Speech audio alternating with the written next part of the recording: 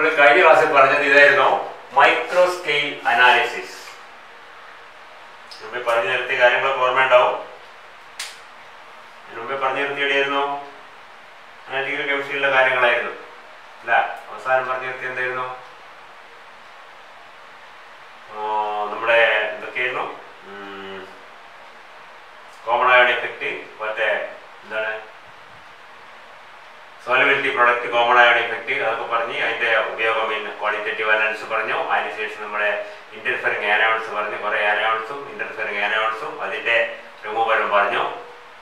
അതിനുശേഷമാണ് നമ്മൾ ഇത് വരുന്നത്, that is micro scale analysis. ഞാൻ കഴിഞ്ഞ ക്ലാസ്സിൽ പറഞ്ഞു micro scale analysis means analysis can be either A macro scale or semi micro or micro. Macro നമ്മൾ സാറ് ലാബിൽ ഇപ്പോൾ ചെയ്യുന്ന നമ്മൾ പ്രാക്ടീസ് ചെയ്യുന്ന മിക്കവാറും മൈക്രോ അനാലിസിസ് ആണ്. അതിന് കുറച്ചാൽ it can be semi micro analysis and still smaller quantities are used in micro analysis. Micro analysis makes use of only very small quantities of substances.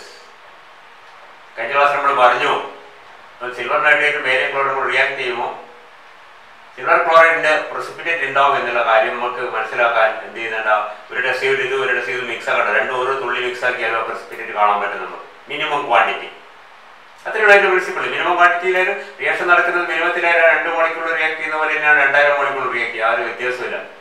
മനസ്സിലായില്ലേ? നമ്മൾ ഈ സാറിന് താമസം പറഞ്ഞ പോലെ നമ്മൾ ഉപ്പുണ്ടോ നോക്കണമെങ്കിൽ പഴസാരൊക്കെ മധുരമുണ്ടോ നോക്കണം, ചാക്ക് പഴസാര വെച്ച് നോക്കേണ്ട ആവശ്യമില്ല. ചെറിയ തരി എടുത്ത് നാക്കിൽ വെച്ചാലും കിട്ടും, കുറച്ച് വാരി കയ്യിലിട്ട് ഇങ്ങനെ വായ കിട്ടാനും മധുരം അതേപോലെ. ആ ഒരു വ്യത്യാസമില്ല.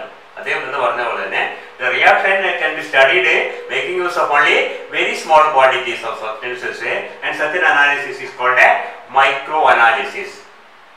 മൈക്രോ അനാലിസിസ് സബ്സ്റ്റൻസ് കുറക്കുന്നതിനനുസരിച്ച് തീർച്ചയായും അതിനുപയോഗിക്കുന്ന ഉപകരണങ്ങളിൽ വ്യത്യാസം വരുത്തണം.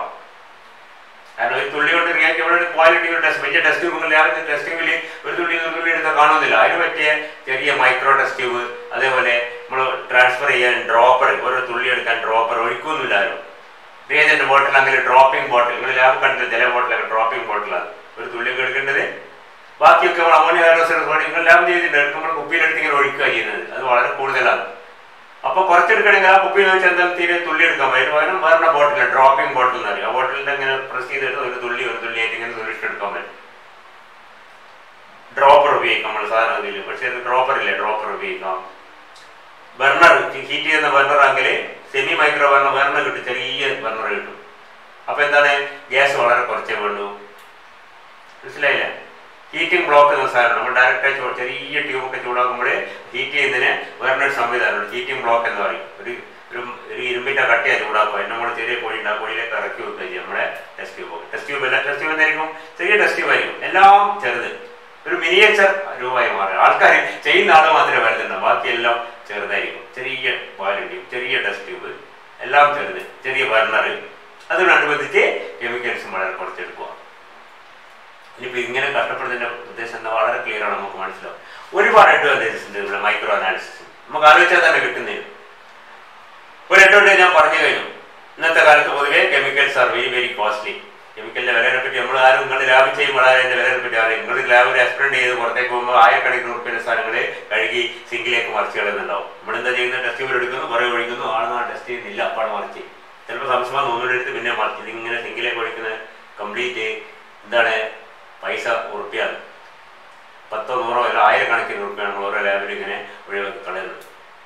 മനസ്സിലായില്ലേ? നമ്മൾ പഠിക്കാൻ വേണ്ടിയാണെങ്കിലും ഞാൻ നേരത്തെ പറഞ്ഞ പോലെ നമ്മളിപ്പോൾ ഒരു ml എടുക്കുന്നതിന് പകരം 2 drop 1 ml of the solution is mixed with 2 ml of the other solution എന്ന് പറഞ്ഞ പകരം 1 drop the solution is mixed with 2 drops of the other solution എന്ന് പറഞ്ഞാൽ നമുക്ക് നോക്കിയാൽ ചെറിയ ടെസ്റ്റ് നോക്കി ഇങ്ങനെ അഥവാ ഞാൻ നേരത്തെ പറഞ്ഞ പോലെ വേണമെങ്കിൽ പ്രിസ്ക്രിപ്ഷൻ ലെൻസ് വെച്ച് നോക്കി നമുക്ക് മനസ്സിലാവും. വളരെ ക്ലിയർ ആണ്, യാതൊരു സംശയമില്ല. അപ്പോൾ എന്താണ്, 1 ml പകരം 1 ഡ്രോപ്പ് എടുക്കും. 1 ഡ്രോപ്പ് എന്ന് പറഞ്ഞാൽ ഒരു 10 ml പോലും ഉണ്ടാവില്ല. മനസ്സിലായില്ലേ? 0.1 ml കുറവ്, 0.05, അതായത് 20 ഡ്രോപ്പ് കൂടിയാൽ മിക്കവാറും 1 ml ആവും. നമ്മൾ 1 ml എടുക്കുന്നതിന് 1 ഡ്രോപ്പ് 2 ഡ്രോപ്പ് എടുത്തു കഴിഞ്ഞാൽ അതിന് 10 എടുക്കുന്നുള്ളൂ. എന്നാൽ നമുക്ക് 10 90% ലാഭം കെമിക്കലിൻ്റെ വാല്യൂ എന്നാണ്. മനസ്സിലായില്ലേ? പൈസയിൽ മാത്രമല്ല, പിന്നെ എന്താണ്, ഇറ്റ് കോസസ് ലെസ് പൊല്യൂഷൻ. നമ്മുടെ ഈ ആഡ് ചെയ്യുന്ന സാധനമൊക്കെ സിങ്കിലേക്ക് ഒഴിച്ച് അവസാനം ഭൂമിയിലേക്ക് പോകുന്നത്. അത് മാത്രമല്ല നിങ്ങൾ ലാബിൽ ചെയ്യുമ്പോൾ കണ്ടിട്ടുണ്ടാവും. നമ്മളെ മറ്റു ഹൈഡ്രജൻ സൾഫറൊക്കെ ലാബിൽ ഉപയോഗിക്കുമ്പോൾ എന്താ കാണുന്നത്, അതിൻ്റെ സ്മെല്ലോട്ട് കുളയിലൂടെ നിൽക്കാൻ പറ്റില്ല, അത്രയും സ്മെല്ലായിരിക്കും. അതിൻ്റെ മാരകമായ വിഷമാണ് ശരിക്കും പറഞ്ഞത്, മോശമാണ്. ലാബിൽ നിൽക്കുന്ന ആ സ്ഥിതി എന്തായാലും മോശമാണ്. നമ്മൾ ഒരുപാട് സൊല്യൂഷൻ ടെസ്റ്റ് ട്യൂബ് എടുത്ത് ചൂടാക്കുമ്പോൾ ഒരുപാട് ഫ്യൂംസ് ഒക്കെ ഉണ്ടാവും. നിരവധി തുള്ളി എടുത്ത് ചൂടാക്കുമ്പോൾ കുറച്ചേ ഉണ്ടാവും. ആ ലാബിൽ തന്നെ അത് ഒതുങ്ങി നിൽക്കും, പുറത്തേക്കൊന്നും പോകില്ല. ഒതുങ്ങി നിൽക്കുന്ന ലാബിനുള്ളിൽ തന്നെ ലാബിലൊരു പ്ലസന്റ് അറ്റ്മോസ്ഫിയർ ഉണ്ടാവും. കാരണം ഈ ലാബിൽ മാർഗം ശ്വാസം മുട്ടുമ്പോൾ തോന്നുക. ഒരാൾ സൾഫ്യൂരിക് ആസിഡ് എടുത്ത് ചെന്ന് ചെയ്യുന്നത്, ഒരാൾ നൈട്രിക് ആസിഡ് ചൂടാക്കുമ്പോൾ പുക വരുന്നുണ്ടാവും, ഒരാൾ മറ്റേ എലിമിനേഷൻ ചെയ്യുമ്പോൾ HCl വെച്ച് ചൂടാക്കുന്നുണ്ടാവും. എല്ലാം കൂടി ലാബിൽ നിറയെ പുകയായിരിക്കും. ലാബിന്റെ പുറത്തേക്ക് കൂടി പോലും നടക്കാൻ പറ്റില്ല. അപ്പോഴേ അതൊക്കെ പരമാവധി ഒഴിവാക്കിയിട്ട് ലാബിനുള്ളിൽ പ്രസന്റ് അറ്റ്മോസ്ഫിയർ ഉണ്ടാവും. പിന്നെ ഇതൊക്കെ സാധാരണ നല്ല ലാബിലൊക്കെ അത് കളയാൻ വേണ്ടി എക്സോസ്റ്റ് ഫാനൊക്കെ നമ്മുടെ ലാബിലുണ്ട്. ഈ എക്സോസ്റ്റ് ഒക്കെ വലിയ വെച്ചിരുന്നതിനാണ്, അല്ല ഫ്യൂംസ് ഒക്കെ അടിച്ച് കളയാനാണ്. ഫ്യൂംസ് ഒന്നും വരുന്നില്ലെങ്കിലോ എക്സോസ്റ്റ് സിസ്റ്റത്തിന് അത്രയൊന്നും ആവശ്യമില്ല, അതും ലാഭമാണ്. പിന്നെ വേറെ കാണാം, നിങ്ങളുടെ ലാബിന്റെ അപ്പുറത്ത്, നമ്മുടെ ലാബിന്റെ തൊട്ടപ്പുറത്ത് തീരെ മുറിയുണ്ട്, സ്റ്റോർ റൂം എന്നിട്ട് കണ്ടിട്ടുണ്ടാകും അല്ലേ? ശശികല വെച്ചിരിക്കുന്ന റൂം കണ്ടില്ലേ? ആ റൂമിൽ നിറയെ കെമിക്കൽ ഇങ്ങനെ പിന്നെ അങ്ങനെ അളമാരിൽ നിറച്ച് വെച്ചിരിക്കുകയാണ്. Storage space ഇഷ്ടംമാരുമാണ്. നേരെ മറിച്ച് മൈക്രോ അനാലിസിസ് ചെയ്യുന്നെങ്കിൽ ഒരു ചെറിയ 2-3 ബോട്ടിൽ ആകെയുണ്ടോ, എല്ലാം കുറച്ചേ ഉണ്ടാവും. നമ്മുടെ ലാബിൽ ഇപ്പം ഓക്സാലിക് ആസിഡിന് 10 കുപ്പി, നൈട്രിക് ആസിഡിന് 10 കുപ്പി വേറെ കാണും. നേരെ മറിച്ച് ഒരു കുപ്പി ഉണ്ടെങ്കിൽ ഒരു കൊല്ലം തേച്ച് ഉപയോഗിക്കുക. അതാണ് മൈക്രോ അനാലിസിസ് ആണെങ്കിൽ. അപ്പൊ എന്താണ്, V require less storage space. Okay, V require എന്താണ്, ലെസ് എഫിഷ്യന്റ് എക്സോസ്റ്റ് സിസ്റ്റം. മനസ്സിലായി? എക്സോസ്റ്റ് സിസ്റ്റം അത്ര എഫിഷ്യന്റ് ആവശ്യമൊന്നുമില്ല. ചെറിയ എക്സോസ്റ്റ് ഫാനൊക്കെ മതി, ഇത്തിരി അടിച്ചു കളയാം. കാരണം നല്ല ഫ്യൂംസ് ഒന്നും ഉണ്ടാവില്ല. And it is less പൊള്യൂട്ടിങ്. Require only small quantity water. നമ്മൾ എത്ര വെള്ളം നമ്മൾ കളയുന്ന നിങ്ങൾ ആലോചിച്ചിട്ടുണ്ടാവും. Water is very ബ്രിഡ്. കെമിക്കലിനെക്കാളും ഏകദേശം വില കൂടുന്ന സാധനമാണ് വെള്ളം. അങ്ങനെ പോകുന്നത് വെള്ളത്തിന് നിങ്ങൾക്കറിയാം. വെള്ളത്തിനെ പറ്റി നിങ്ങൾ ഒരുപാട് കേട്ടിട്ടുണ്ടാവും. അപ്പോൾ ഓൺലി വേരീസ്. കാരണം എന്താണ്, നമ്മൾ സൊല്യൂഷൻ ഉണ്ടാക്കാൻ വളരെ കുറച്ചേ വേണ്ടു. അത് കഴുകാനും ചെറിയ ടെസ്റ്റ് ട്യൂബ് എത്ര വെള്ളം, നമ്മൾ വലിയ ബീക്കർ കഴുകുന്ന വെള്ളം വേണ്ട, ചെറിയ ടെസ്റ്റ് ട്യൂബ് കഴുകാൻ. ടെസ്റ്റ് ട്യൂബ് കഴിയുന്ന വെള്ളം വേണ്ട, ഒരു മൈക്രോ ടെസ്റ്റ് ട്യൂബ് കഴുകാൻ 2-3 തുള്ളി വെള്ളം ഇട്ടും കളിഞ്ഞാൽ തീർന്നു. അപ്പോഴേ ഒരുപാട് വാട്ടറിൽ നമുക്ക് ലാഭമുണ്ടോ. Much less water, much less cleaning time, much less preparation time. മനസ്സിലായില്ലേ? ലാബിൽ ഒന്നോ വടുതലെടുത്ത് കഴുകി വൃത്തിയാക്കി ഒരുപാട് സമയം എടുത്തിട്ടാണല്ലേ. അത് മറ്റേതാകുമ്പോൾ എന്താണ്, ചെറിയൊരു സാധനമാണ്. ഒന്നിങ്ങനെ വെള്ളത്തിലിട്ട് എല്ലാം കൂടി ഒരു ബീക്കറിൽ വെള്ളത്തിലിട്ട് തിളപ്പിച്ച് വന്ന് ചെയ്ത് കഴിഞ്ഞാൽ ക്ലിയർ ആവും. സോ പ്രിപ്പറേഷൻ ടൈമും ക്ലീനിങ് ടൈമും പരമാവധി കുറക്കാം. അപ്പോൾ കൂടുതൽ സമയം ലാഭമുണ്ട്, പൈസ പരമാവധി ലാഭമുണ്ട്. It is much less expensive because it require only very small quantities of chemicals and reagents. It is economically highly efficient. You can see only much less. Macro analysis വേണ്ടതിനേക്കാൾ ചിലപ്പോൾ 10-1 20 പോലും ചിലവ് വരില്ല ഇത് മൈക്രോ അനാലിസിസിന്. അതല്ല ലെസ് പൊള്യൂട്ടിങ്. പറയുന്ന ഓർത്ത് വെക്കണം points ആണ് ഇതൊക്കെ. Because what are the advantages micro analysis ചോദിക്കാൻ സാധ്യത. അത് പ്രധാനപ്പെട്ട പോയിന്റ്. അഡ്വാൻറ്റേജസ് എന്തൊക്കെയാണെന്നില്ല, എങ്ങനെ ചെയ്യാന്നുള്ളതിനേക്കാൾ കൂടുതൽ എന്തൊക്കെയാണ് അഡ്വാൻറ്റേജസ് ഉണ്ടാകുന്നത്. ചെയ്യുന്ന മെത്തേഡ് നിങ്ങൾ പഠിക്കാൻ പോകുന്നില്ല, അതിൻ്റെ ആവശ്യമൊന്നുമില്ല. അപ്പൊ ചെറിയ ചെറിയ ഉപകരണങ്ങൾ ഉപയോഗിച്ച് കുറച്ച് കെമിക്കൽസ് ഉപയോഗിച്ച് ഇതേ എക്സ്പെരിമെന്റ് ചെയ്യാന്നുള്ളതാണ് നമ്മൾ മൈക്രോ അനാലിസിസിനെ വിളിച്ചപ്പെടുന്നത്. ഒരു മാറ്റവും വരുത്തുന്നില്ല, ചെയ്യുന്നതിൽ ഏകദേശം അതുപോലെ തന്നെ. പക്ഷെ എന്താണ്, only small quantities are used in specially devised equipments. അതും ലാഭമാണ്. എക്യുപ്മെന്റിന്റെ പൈസ ലാഭമാണ്. കാരണം ചെറിയ ടെസ്റ്റ് ട്യൂബിൽ അതിന് ചെറിയ വിലയുണ്ടാവും. നമുക്കറിയാം, നിങ്ങൾക്ക് അറിയാവുന്നറിയില്ല, ഒരു ബ്യൂററ്റിന്റെ വില എത്രയാണ്? ഏകദേശം 1000 രൂപേന്റെ അടുത്ത്. നിങ്ങളുടെ ബ്യൂററ്റിന്റെ വില ഇറ്റ് ഈസ് ടു കോസ്റ്റ്ലി. മനസ്സിലായില്ലേ? ടെസ്റ്റ് ട്യൂബ് ആയാലും ബീക്കർ ആയാലും ഒക്കെ അതിന്റെ ഗ്ലാസിനൊക്കെ വില കൂടുന്നതനുസരിച്ച് ഇതിന്റെ വില ഇങ്ങനെ കൂടി കളിച്ചില്ല. എല്ലാ സാധനം കൂടുന്നവരും അതും കൂടും. നേരെ മറിച്ച് with very small test tube പറയാൻ മാത്രമല്ല അത്രയും ദേഹമാണ്. ഇതിന്റെ വില വളരെ കുറവാണ്. കാരണം എന്താണ്, അതിന്റെ മെറ്റീരിയൽ എത്രയേ ഉള്ളൂ. അപ്പൊ എക്യുപ്മെന്റിന്റെ വിലയിൽ ലാഭം ഉണ്ടാവും. ലാബ് കുറച്ചുകൂടി കോമ്പാക്ട് ആയിരിക്കും. അവിടെ വാരി വലിച്ചിടുന്ന സാധനമല്ല, കുറച്ചേ ഉണ്ടാവും. അതൊരു ചെറിയൊരു പാത്രത്തിട്ടൊക്കെ കടയിൽ സൂക്ഷിക്കാനുണ്ടാവും. എല്ലാം കൂടി നമ്മൾ ഉപയോഗിക്കുന്ന ലാബിൽ നിങ്ങൾ തേടിയൊരു ലാബ് ചെയ്യാൻ തുടങ്ങാത്തതുകൊണ്ടാണ് ഒരു അളമാരി തീരുകയാണ് എല്ലാ സാധനം എടുത്തു വെക്കാൻ വേണ്ടി. അത്രയും സാധനങ്ങളുണ്ട്. നേരെ മറിച്ച് മറ്റേതാകുമ്പോൾ ഒരു ചെറിയൊരു കാർബോർഡ് വെട്ടിയിലിട്ടുന്ന സാധനം മാത്രമേ ഉണ്ടാവും. Only small quantities. Again, that will by so if the equipment used also is very small, that also require a very small storage space. And therefore the chemicals വളരെ കുറവായതുകൊണ്ട് കെമിക്കൽസിന്റെ വില ലാഭിക്കാം. അതേപോലെ അതിന്റെ സ്റ്റോറേജ് സ്പേസ് ലാഭിക്കാം. അതുപോലെ തന്നെ ഗ്ലാസ് വെയറിന്റെ വില ലാഭിക്കാം, അതിന്റെ സ്റ്റോറേജ് സ്പേസ് ലാഭിക്കാം. Because all the equipments used are very small. Okay, എനിക്ക് പറഞ്ഞാല് എന്താണ് ഏറ്റവും പ്രധാനപ്പെട്ട ഒരു കാര്യം ഞാൻ പറഞ്ഞു, it is A greener method. Green എന്ന് പറഞ്ഞാൽ എന്താ അർത്ഥം? Pollution free. അപ്പോൾ പൊല്യൂഷൻ പരമാവധി കുറക്കും. ലാബ് കണ്ടീഷൻ വളരെ പ്ലസന്റ് ആയിരിക്കും. ലാബ് അറ്റ്മോസ്ഫിയർ ചെലവ് വളരെ കുറക്കും. Is less expensive. Less expensive ഒറ്റ വാക്കി കെമിക്കലിന്റെ വില മാത്രം കുറയുന്നുണ്ടല്ലോ. കെമിക്കലിന്റെ വില കുറയും, അത് സ്റ്റോർ ചെയ്യുന്ന സ്ഥലത്തിന്റെ വില കുറഞ്ഞ്, എക്വിപ്മെന്റിന്റെ വില കുറഞ്ഞ്, വസ്തുക്കളുടെ സ്ഥലത്തിന്റെ വില കുറഞ്ഞ്, എക്സോസ്റ്റ് ഫാനിന്റെ ഒക്കെ ചിലവ് കുറയും. കാരണം അതിൽ ഫ്യൂംസ് ഒന്നും അധികം ഉണ്ടാവുന്നില്ല. മാത്രമല്ല നമ്മൾ ആരോഗ്യം വർദ്ധിക്കും, ചിലപ്പോൾ അതുകൊണ്ട് ചിലവ് കുറയും. മൊത്തത്തില് പൊല്യൂഷൻ കുറയും, വെള്ളത്തിന് ചിലവ് കുറയും. വെള്ളത്തിന് മേടിക്കാൻ കുറയുന്നത് നിങ്ങൾ വെള്ളത്തിന്റെ ലാഭമുണ്ട്, പിന്നെ വെള്ളം പമ്പ് ചെയ്യുന്ന കറണ്ടിന്റെ ലാഭമുണ്ട്. മനസ്സിലായില്ലേ? അതിന്റെ സിസ്റ്റത്തിലൊക്കെ ലാഭമുണ്ട്. മൊത്തത്തില് ലാഭമാണ്. ലാഭമല്ല, നമ്മുടെ പ്രധാന പ്രശ്നം എന്താണ്? ലെസ് പൊല്യൂട്ടിങ് ആണ്, മോർ ഗ്രീനർ ആണ്, മോർ പ്ലസന്റ് ആണ്, ലെസ് ടൈം കൺസ്യൂമിങ്. അത് വേറെ പ്രധാനം, ടൈം കൺസ്യൂമിങ് ആണ്. കാരണം കഴുകാനും പിടിക്കാനും തുടക്കത്തിൽ അവസാനം കഴുകാനുള്ള വേണ്ട സമയമൊക്കെ ലാഭമാണ്, ചെയ്യാൻ വേണ്ട സമയം ലാഭമാണ്. ആൻഡ് ലെസ് റിസ്ക് വളരെ കുറവാണ്. നമുക്ക് നമ്മുടെ ലാബിൽ പലപ്പോഴും കുട്ടികൾക്ക് ആസിഡുകൾ പൊള്ളി മറ്റേ പൊള്ളിക്കാൻ ശ്രദ്ധിച്ച് നോക്കുന്നുണ്ട്. ഇതാ തെറിക്കാൻ മാത്രമൊന്നും ഉണ്ടാവില്ല. അഥവാ തെറിച്ചാൽ ഒരു ചെറിയ ഡ്രോപ്പ് നമുക്കറിയാം. നമ്മളിപ്പോൾ എന്താ നിങ്ങൾ ഓയിൽ എന്തെങ്കിലും വീട്ടിൽ എന്തെങ്കിലും ഉണ്ടാക്കുമ്പോൾ എണ്ണപ്പാട് കാൽമെന്ന് പറഞ്ഞാൽ ആകെ പൊള്ളി നാശം. നേരെ ഒരു തുള്ളി പൊട്ടിത്തെറിച്ചാൽ ഒന്നിങ്ങനെ ആവുകയുള്ളൂ. അതേപോലെ ആകെ ഒരു തുള്ളിയോ സാധനം ഉണ്ടാവും. അതിപ്പോൾ അഥവാ പൊട്ടിത്തെറിക്കുകയോ അല്ലെങ്കിൽ മേലേക്ക് വീഴോ അല്ലെങ്കിൽ ശരീരത്തിലാവും, എന്ത് ചെയ്താലും ചെറിയൊരു പൊള്ളണം വരുന്ന കാര്യം റിസ്ക് വളരെ കുറവാണ്. നമ്മുടെ ലാബിലെ എക്സ്പീരിയൻസ് പലതും ഹൈലി റിസ്ക്കിയാണ് നമ്മൾ ചെയ്യുന്നത്. നിങ്ങൾക്ക് പലതും അറിയില്ല, നമ്മൾ പറയും, പലപ്പോൾ നിങ്ങളത് പറയും, ശ്രദ്ധിക്കില്ല, പിന്നെ അത് തന്നെ ചെയ്യും. സൾഫ്യൂരിക് ആസിഡ് ഞാൻ നേരത്തെ പറഞ്ഞിട്ടുണ്ട്. നമ്മളെടുക്കുന്ന sulphuric acid, nitric acid, concentrated acid ഒക്കെ എടുക്കുമ്പോൾ you take only very small quantities. കാരണം അത് വളരെ കൊറോസീവാണ്. ഒന്ന് കൊറോസീവാണ്, നോർമൽ ടെമ്പറേച്ചർ. നമ്മൾ പലപ്പോഴും എന്താ ചെയ്യുന്നത്? അതെടുത്ത് ടെസ്റ്റിലിട്ട് ചൂടാക്കുകയും ചെയ്യും. ചൂടാക്കുമ്പോൾ പിന്നെയും ടെമ്പറേച്ചർ കൂടുമ്പോൾ it becomes more corrosive and more dangerous than the called. മനസ്സിലായില്ലേ? സൾഫ്യൂരിക് ആസിഡ് തടുത്ത തന്നെ മേലെ വീണ പൊള്ളി നാശവും. അത് ചൂടാക്കാൻ പറയാനില്ല എന്ന് പറഞ്ഞ പോലെ കോൺസെൻട്രേറ്റഡ് ആസിഡുകളൊക്കെ ആൽക്കലി അതുപോലെ എല്ലാം ഡേഞ്ചറസ് ആണ്. കണ്ണിന്റെ കാര്യം എടുത്തെങ്കിൽ ശരിക്കും ലാബിൽ നമ്മൾ ഈ പറഞ്ഞ ഗോഗിൾസ് ഉപയോഗിക്കണം, മാസ്കിനിപ്പം പറഞ്ഞോളാം, മാസ്ക് ഉപയോഗിക്കണം എന്നൊക്കെയാണ് പറയുന്നത്. മാസ്കിന്റെ ഉപയോഗം ഇപ്പം മാറിപ്പോയി, അത് പറട്ടെ. എനിവേ ഇതൊക്കെ ഉപയോഗിച്ചൊക്കെ ചെയ്യണമെന്നാണ്. അപ്പൊ ഇങ്ങനത്തെ കാര്യങ്ങളൊന്നും വേണ്ട. കാരണം എന്താണ്? വലിയ പ്രശ്നമൊന്നുമില്ല, ഫ്യൂംസ് ഒന്നും അധികം കഴിക്കാനില്ല. അഥവാ മേലെ വീണാൽ ഒരു തുള്ളി ഒരു ഡ്രോപ്പൊക്കെ വീണാൽ അതുപോലെ അത്രയേ ഉള്ളൂ. അപ്പോൾ റിസ്ക് വളരെ കുറഞ്ഞു, ലാബ് വളരെ ക്ലീൻ ആയിരിക്കും, ചെയ്യാൻ വേണ്ട സമയം കുറഞ്ഞു. ചെയ്യാൻ വേണ്ട സമയം കുറഞ്ഞാൽ എന്താണ്? നമുക്ക് കൂടുതൽ ഡിസ്കഷനും കൂടുതൽ ഇന്ററാക്ഷനും നടത്താനുള്ള സമയം കിട്ടുന്നത് നമ്മുടെ പഠിത്തം സഹായിക്കും. മനസ്സിലായില്ലേ? വേഗം ചെയ്ത് തീർക്കാം. വേഗം ചെയ്ത് തീർത്താത്തിൽ സമയം ലാഭം. വേഗം ചെയ്ത് തീർത്ത് നേരെ പുറത്ത് പോയി ക്യാൻറ്റീനിലേക്ക് പോകാനാണ് ഉദ്ദേശിക്കുന്നത്. കൂടുതൽ സമയം കിട്ടിയാൽ നിങ്ങൾ പഠിക്കുന്നവർക്ക് കൂടുതൽ സമയം ഡിസ്കസ് ചെയ്യാൻ, കൂടുതൽ ലാബിൽ കാര്യങ്ങൾ പറഞ്ഞു തരാൻ ഉപയോഗിക്കാം. അപ്പോൾ അതിലാവും. So as a whole you can see that a micro ഞാൻ പറഞ്ഞൊക്കെ ഇംഗ്ലീഷിലൊക്കെ എഴുതുന്നു കേട്ടോ. Micro analysis. അപ്പോൾ പോയിന്റ് പോയിന്റ് ശ്രദ്ധിക്കുന്നത് കുറച്ച് പോയിന്റ്സ് പറയാം. ഒന്നാമത്തെ പോയിന്റ് എന്താണ്? Of course it is less expensive, no doubt. It saves a lot in the form of the cost of a chemicals and also the cost of a equipments. It require less complicated and smaller instrument equipments ഒക്കെ വളരെ simple മതി, അതിന്റെ cost ലാഭം. It requires a very small storage space so that can also save in terms of the storage space. അവിടെ ലാഭിക്കാം.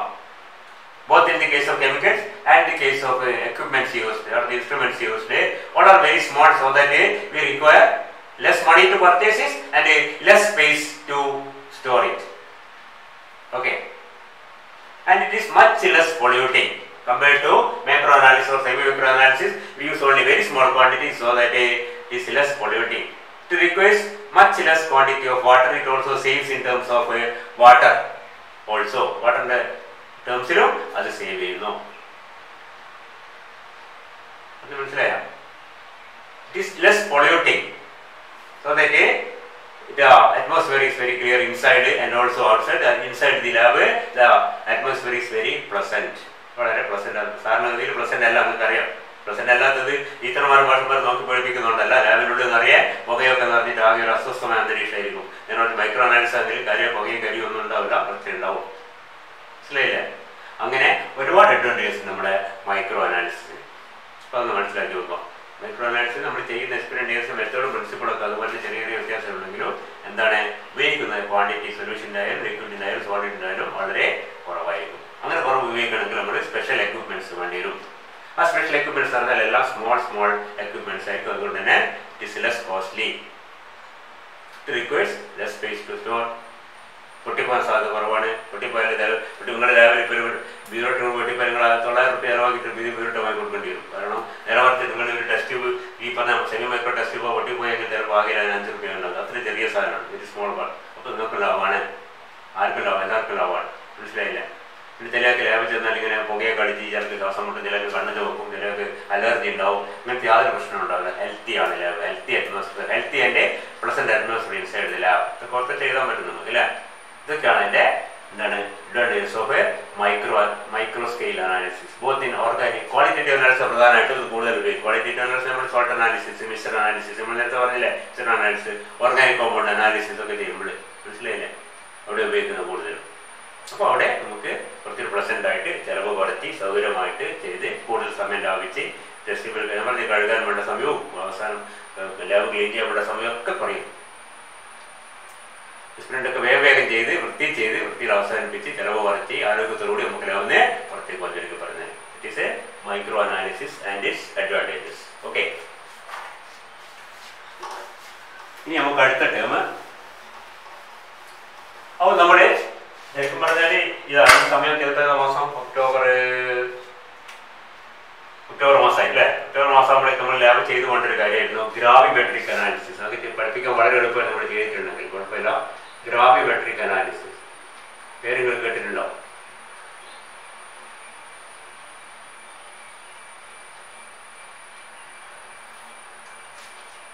It's a method of, first of all, quantitative analysis. നമ്മൾ നേരത്തെ പറഞ്ഞ ക്വാളിറ്റേറ്റീവ് അനാലിസിസ് അല്ല, ഇത് ക്വാണ്ടിറ്റേറ്റീവ് അനാലിസിസിന്റെ ഭാഗമാണ്. മനസ്സിലായില്ലേ? ഗ്രാവിമെട്രിക് അനാലിസിസ്, വോളിയോമെട്രിക് അനാലിസിസ് കഴിഞ്ഞ സെക്കൻഡ് ഇയർ ചെയ്തിട്ടുണ്ട്, ഫോർത്ത് സെമ്മിലും തേർഡ് സെമ്മിലും ഒക്കെ ആയിട്ട് അല്ലേ? അതിൽ നമ്മൾ കണ്ടുപിടിക്കുന്നത് estimate the mass of say ferrous iron present in the whole of the given solution അല്ലേ? ഓർമ്മയുണ്ടോ? estimate the അതിന്റെ പരീക്ഷ കഴിഞ്ഞില്ല. estimate the mass of calcium in the whole of the given solution അല്ലേ? എന്തൊക്കെ സാധനത്തിന്റെ മാസ് കണ്ടുപിടിക്കണം അല്ലെങ്കിൽ ക്വാണ്ടിറ്റി കണ്ടുപിടിക്കുക. That is quantitative analysis. നേരെ മറിച്ച് ക്വാളിറ്റേറ്റീവ് എന്താണ്? Identify the cations and anions present in the given മിശ്രണം. നേരത്തെ പറഞ്ഞു അതിൽ ആരൊക്കെയാണ് ഉള്ളത്? ഇതിൽ കാൽസ്യം ഉണ്ട്, മെഗ്നീഷ്യം ഉണ്ട്, ഇതിൽ ഫോസ്ഫേറ്റ് ഉണ്ട്, ഇതിൽ ക്ലോറൈഡ് ഉണ്ടെന്ന് കണ്ടുപിടിക്കുന്ന മെത്തേഡാണ് quantitative analysis. V are not concerned with the actual quantity of the substance present in the sample. അതിൽ എത്ര കാൽസ്യം ഉണ്ടെന്നൊന്നും പറയുന്നില്ല. ഈ തന്ന മിക്സറിൽ കാൽസ്യം ഉണ്ട്, അതിൽ അമോണിയം ഉണ്ട്, അതിൽ മെഗ്നീഷ്യം ഉണ്ട്, അതിൽ മെഗ്നീഷ്യവും കാൽസ്യവും ഉണ്ട്, ബോറേറ്റും ഫോസ്ഫേറ്റും ഉണ്ട്, അല്ലെങ്കിൽ ബോറേറ്റും ക്ലോറൈഡ് ഉണ്ടെന്നൊക്കെ കണ്ടുപിടിക്കുന്നതാണ്. ദാറ്റ് ഈസ് എ ക്വാണ്ടിറ്റി മാത്രമാണ്. മറ്റേ estimate the mass of A calcium percent the whole of the given solution. തന്ന സൊല്യൂഷനിൽ മൊത്തം എത്ര കാൽസ്യം ഉണ്ട് കൃത്യമായി കണ്ടുപിടിക്കുക. അതാണ് ക്വാണ്ടിറ്റേറ്റീവ് അനാലിസിസ്. അങ്ങനെ ക്വാണ്ടിറ്റേറ്റീവ് അനാലിസിസ് നമ്മൾ എന്താണോ കണ്ടുപിടിക്കുന്നത് അതിന് നമ്മൾ എന്ത് പറയുന്നൊരു പേരുണ്ട്, അത് കേട്ടിട്ടുണ്ടാവും. That is called the analyte. Analyte is the analyte എന്ന് പറഞ്ഞാൽ എന്താ? Analysis what is analyte? Analyte is the amount of species which we are going to determine. എന്തിന്റെ amount ആണോ കണ്ടുപിടിക്കുന്നത് അതിന് അനലൈറ്റ് എന്ന് പറയുന്നത്. Estimate the mass of calcium in the whole of the given solution. So calcium is the analyte. Estimate the mass of nitric acid in the whole of the given solution. Like this, acidometer, alkalometer, nitric acid is the analyte. Estimate the mass of sodium carbonate in the whole given solution. Sodium carbonate is the analyte. Estimate the mass of more salt in the given solution. ചെയ്തിട്ടുണ്ട് പെർമാനോമെട്രി. അപ്പോൾ എന്താണ്? More salt is the analyte. എന്തിന്റെ ക്വാണ്ടിറ്റിയാണോ കണ്ടുപിടിക്കാൻ അതിനാണ് analyte എന്ന് പറയും. നമ്മുടെ ഗ്രാവിമെട്രിന്റെ principle എന്ന് പറഞ്ഞാൽ ഗ്രാവിമെട്രിയിൽ സാധാരണഗതിയിൽ അനലൈറ്റിന്റെ കോൺസെൻട്രേഷൻ കണ്ടുപിടിക്കുന്നത് എന്തിനെങ്കിലും മാസ് ഡിറ്റർമിൻ ചെയ്യുന്നുണ്ടായിരിക്കും. മാസ് നമ്മൾ ഡയറക്റ്റ് ആയിട്ട് മാസ് ആണ് മെഷർ ചെയ്യുന്നത്. ഇതിലെന്താ മെഷർ? വോളിയോമെട്രിയിൽ എന്താ മെഷർ ചെയ്യുന്നത്? വോളിയോമെട്രിക്കിൽ നമ്മൾ മെഷർ ചെയ്യുന്നത് എന്താണ്? അവസാനം കാൽക്കുലേറ്റ് ചെയ്ത് കണ്ടുപിടിക്കുന്നതല്ല, മെഷർ ചെയ്യുന്നത് എന്താണ്? ഇറ്റ് ഈസ് ദ എന്താണ് volume of A solution reacting with another സൊല്യൂഷനിൽ 20 ml ബേസ് എടുത്ത് കോൺട്രോൾ ഫ്ലാസ്കിലിട്ട് നേരെ വീട്ടിൽ ആസിഡ് ഒഴിച്ച് എന്തുവരെ കാണുമോ അത് റിയാക്ട് ചെയ്ത് അല്ലെങ്കിൽ എൻപോയിന്റ് ആവുന്ന വരെ കാണാം. വോളിയം കണ്ടിട്ട് ആ വോളിയത്തിൽ നിന്നാണ് നമ്മൾ എല്ലാ കാൽക്കുലേഷൻ നടത്തുന്നത്. ഇവിടെ നേരെ മാസാണ്. മാസ് നമ്മൾ എന്തെങ്കിലും ഒരു മാസാക്കി മാറ്റുക. ചുരുക്കി പറഞ്ഞാൽ ക്ലിയർ ആവും. The analyte is converted into A solid substance whose mass is determined. മനസ്സിലായില്ലേ? മാസാണ് കണ്ടുപിടിക്കുന്നത്. സോളിഡിന്റെ മാസ് കണ്ടുപിടിച്ച് അതിൽ നിന്നാണ് നമ്മൾ അനലൈറ്റിന്റെ കോൺസെൻട്രേഷൻ കാൽക്കുലേറ്റ് ചെയ്യുന്നത്. ഇതിന് പല മെത്തേഡ്സ് ഗ്രാവിമെട്രിക്കിലുണ്ട്. അതിൽ ഏറ്റവും പ്രധാനപ്പെട്ടത് കോമൺ ആയ മെത്തേഡാണ് പ്രസിപ്പിറ്റേഷൻ. അത് നമുക്ക് നമ്മൾ ലാബിലൊക്കെ ചെയ്തതാണ് precipitation method.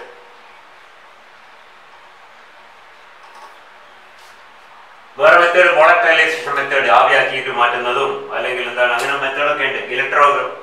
precipitation method, current ഉപയോഗിച്ച് precipitate ചെയ്യുന്നത്. അതൊന്നും ഇവിടെ ഡയറക്റ്റ് precipitation method ആണ്. നമ്മൾ കൂടുതൽ ഗ്രാവിമെട്രിയിൽ conventional gravimetry means the analyte പറഞ്ഞ മനസ്സിലായല്ലോ is converted into a precipitate.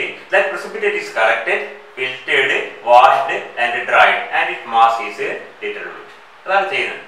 മനസ്സിലായി? ഒരു നിശ്ചിത വോളിയം ഒരു സൊല്യൂഷൻ എടുത്ത് അതിലുള്ള നമ്മൾ അനലൈറ്റ് കാൽസ്യം ആയിരിക്കാം, അയൺ ആയിരിക്കാം, അല്ലെങ്കിൽ മെഗ്നീഷ്യം ആയിരിക്കാം, അല്ലെങ്കിൽ സൾഫേറ്റ് ആയിരിക്കാം, അല്ലെങ്കിൽ ബേരി ആയിരിക്കാം, എന്തെങ്കിലാട്ടെ അതിന് നമ്മൾ എന്താക്കി മാറ്റുന്നു? പൂർണ്ണമായും ഒരു സോളിഡ് പ്രസിപ്പിറ്റേറ്റ് ആക്കി മാറ്റുന്നു. അങ്ങനെയാണ്. അതിന് വേറെ ഒരു സാധനം ചേർക്കുക. മനസ്സിലായില്ലേ? ഇപ്പൊ സൾഫേറ്റ് ആണെങ്കിൽ അതിലേക്ക് barium chloride ചേർത്തോണ്ട് barium sulphate precipitate ചെയ്യും. കാൽഷ്യം ആണെങ്കിൽ അതിലേക്ക് ഓക്സലേറ്റ് ചേർത്ത് കഴിഞ്ഞാൽ കാൽഷ്യം ഓക്സലേറ്റ് ആയിട്ട് പൂർണ്ണമായും പ്രസിപ്പിറ്റേറ്റ് ചെയ്യും. അങ്ങനെ പ്രസിപ്പിറ്റേറ്റ് ചെയ്ത സാധനം എടുക്കുക, എന്ത് ചെയ്യുക? അതിനെ അരിച്ചെടുക്കുക, ഫിൽറ്റർ ചെയ്തെടുക്കുക, കഴുകി വൃത്തിയാക്കുക, ഉണക്കുക, അതിന്റെ ഭാരം കാണും. അതിന്റെ ഭാരം കണ്ടാൽ ഇത്ര കാൽഷ്യം ഓക്സലേറ്റ് കിട്ടും, ഇത്ര കാൽഷ്യം നമുക്ക് കണക്കൂട്ടാം അല്ലേ? കൃത്യം ക്ലിയർ ആവും. അല്ലെങ്കിൽ ഇത്ര എന്താണ് ഫെറിക് ഓക്സൈഡ് കിട്ടുന്ന ഇത്ര ആയതുകൊണ്ട് നമുക്ക് കണക്കൂട്ടാം. അപ്പൊ ഇത്ര ആയതുകൊണ്ട് 20 തമ്മിൽ ഇത്ര ആയതുണ്ടെങ്കിൽ നമുക്ക് തന്ന മൊത്തത്തിൽ എത്ര ആയതുകൊണ്ട് നമുക്ക് കണക്കൂട്ടി പറയാം. അതാണ് നമ്മുടെ precipitation method of gravimetric analysis. Gravimetric analysis പ്രധാനപ്പെട്ട ഒരു മെത്തേഡാണ് precipitation method. ആ മെത്തേഡിൽ ചെയ്യുന്ന എന്താണ്? The analyte present, ശ്രദ്ധിക്കുക, analyte present in a fixed volume of the solution. നമ്മൾ ഫിക്സഡ് വോളിയം സൊല്യൂഷൻ എടുക്കുക, അല്ലാതെ is completely precipitated as a solid substance. കുറച്ച് വരാം പാർഷ്യൽ precipitate കംപ്ലീറ്റ് ആയിട്ട് precipitate ചെയ്യുക എന്ന് പറഞ്ഞാൽ ഇതിന്റെ സോലിബിലിറ്റി വളരെ കുറഞ്ഞിരിക്കണം, കുറച്ച് ലയിച്ചു പോകാൻ പാടില്ല, കംപ്ലീറ്റ് ലയിക്കാത്ത സാധനങ്ങളാക്കി മാറ്റും. അപ്പോൾ സോളിഡ് ആയിട്ട് മാറും. കുറച്ച് മനസ്സിലായില്ലേ? ഫോർ എക്സാമ്പിൾ നമ്മൾ ഈ സൊല്യൂഷൻ ഇതിലിപ്പം ബേരിയം ക്ലോറൈഡ് ഉണ്ടെന്നില്ല, നമുക്ക് ബേരിയം ക്ലോറൈഡ് എസ്റ്റിമേറ്റ് ചെയ്യണം. നമ്മൾ അതിലേക്ക് എന്ത് ചെയ്യുക? സൾഫ്യൂരിക് ആസിഡ് ഒഴിക്കുക. അപ്പൊ എന്താവും? ബേരിയം സൾഫേറ്റ് എന്ന സാധനം precipitate ചെയ്യും പൂർണ്ണമായും. അത് ഫിൽറ്റർ ചെയ്തെടുത്ത് കഴുകി ഉണക്കി അതിന്റെ ഭാരം കാണും. ആ ഭാരത്തിൽ നിന്ന് ഇത്ര ബേരിയം സൾഫേറ്റ് കിട്ടിയിട്ടുണ്ടെങ്കിൽ ഇത്ര ബേരിയം ക്ലോറൈഡ് നമുക്ക് തിയററ്റിക്കലി കണക്കൂട്ടാൻ പറ്റും. Will see in the next class. ബാക്കി നമുക്ക് അടുത്ത ക്ലാസ് പറയാം. ഓക്കെ.